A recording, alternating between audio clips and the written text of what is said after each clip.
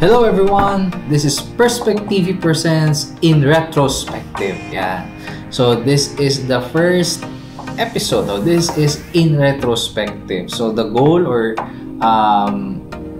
yung parang pinaka-concept of this show is for us to be able to feature retro tech or feature natin yung mga old technologies, old phones, some of the devices which are not available to the market anymore, and most of which are being considered as something which is vintage. So this program aims to feature some of these devices or some of these technological devices for us to be able to appreciate what we have right now. Kasi ngayon, napaka-powerful na in terms of mobile phones. We have the iPhone, the Oppo, the Huawei. So, as you can see, napaka-powerful na ng mga generation of phones. But, it's good to know then yung mga roots natin na tinatawag. We're presenting to you the Nokia E7. Yeah. So, the Nokia E7 was first launched in 2010. So, today is 2020. So, this was launched 10 years ago. Yeah. As you can see, in terms of form factor, honestly, I can say, maganda pa siya. Maganda pa siya. And, kumbaga kasi that's one of the selling points ni Nokia. Kasi yung mga mobile phones ni Nokia, most especially in the time past, napakagaganda ng mga designs ng mga cellphone in terms of features. Hindi kagaya ngayon. Ang ngayon, almost all of the smartphones, magkakamukha ang itsura. And as you can see, pagka naman naglo-launch ng mga bagong iPhones, ang pagbabago lang sometimes nawala yung home button, sometimes pagka naman mas lumiit yung bezel ng kapiraso. So just a very little decrease on the bezels. Yeah. But in terms of the actual or the overall appearance, wala masyado pinagkaiba. Para doon sa iPhone 11, hindi masyado makanto. Pagdating sa iPhone 12, mas kumbaga mas curvy yung iPhone 12. So, in terms of form factor, across all brands halos magkakamukha. It all looks just the same. But during our time, as we can say, as we speak, magkakaiba ang itsura ng mga mobile phones. Yeah. And to be honest, ito naman kasi si E7, this was launched in 2010 already. And the first iPhone was launched in around 2007. So, 3 years ahead si iPhone 1 rather, si iPhone 1. iPhone 1 was first launched in 2007. So, ito naman si E7 was launched in 2010. And during these times, medyo nakikipagsabayan pa si Nokia. Kasi when the iPhone was first launched, talagang it was, they brought storm doon sa tech industry. Because ang isa sa mga items or isa sa mga features na inintroduce ni iPhone is yung apps, wherein you can download applications on your mobile phone.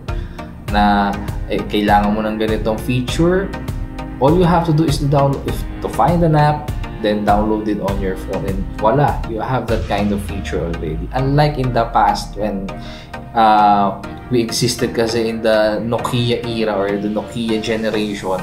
Sa Nokia kasi kung ano yung phone, kung ano yung features ng phone mo, yun na yun. Diba?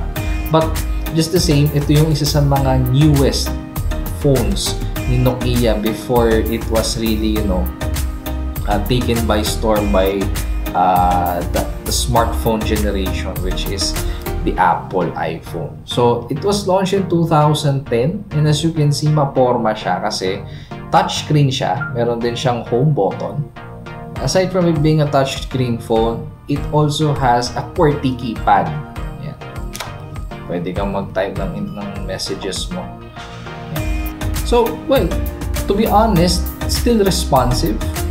So, similar kasi siya doon sa mga Nokia communicator phone. Although this one kasi, meron na siya tinatawag na Nokia OVI store. It's going to be similar na with the Apple App Store during this time kasi nakikipagsabayan pa si Nokia during this time. So, they have provided also a store or an app store as well for those customers or for their customers to download mobile apps as well for their phones. So for this variant, it has a 16 gigabyte memory and it is non-expandable. Ngayon, 64 gig lang, nagre-reklamo na tayo. We already complain if your phone is just 64, it has a 64 gig of memory or 64 gig of storage, but this one it only has 16 gig. But during our time, during the time that this existed, masaya na kami sa 16 gig. Yan. The camera has 8 megapixel camera, rear camera, and for our front camera is just VGA. So powerful yung rear camera niya, which is 8 megapixel. Pero pagdating dun sa likod, for video calls or whatnot, only has it only has a VGA camera. It's the front camera.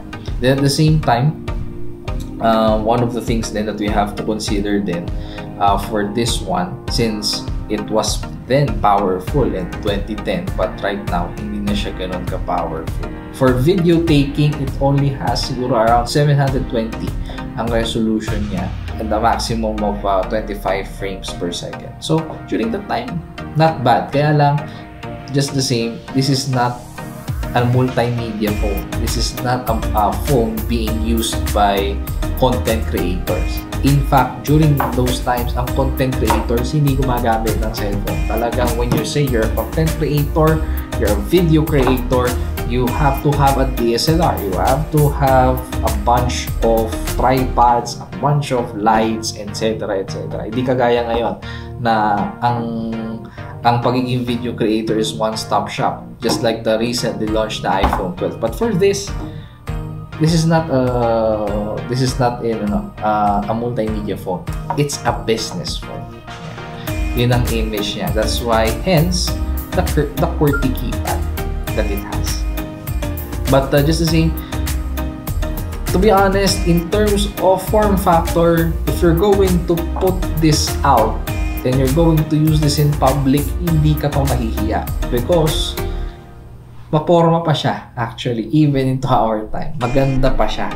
Kaya lang, since we're already internet reliant, and at the same time, like, most of us are communicating via Messenger, via Viber, ano po ba, ChatSauce, yung mga different messaging apps, so hindi na siya magiging applicable. It's not that fast anymore. Hindi na siya magiging usable for those kinds of technologies. If we're going to download Instagram from this device, hindi na rin siya magiging masyadong usable. But in terms of calls and texts, pwede pa eh. Pwede pa. So, it's going to be somehow, hindi pa siya talaga masasabi na retro, or it's not going to be somehow, although this is already obsolete. Wala na nagbebenta gaano nito na brand new, especially brand new.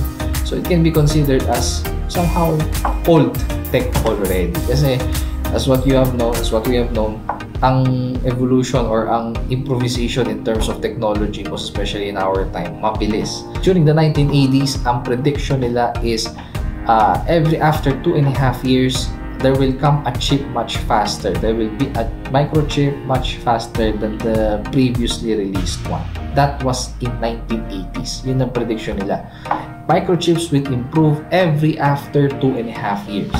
But today, well, practically today, ang improvisation in terms of microchips is annually na, hindi na 2.5 years.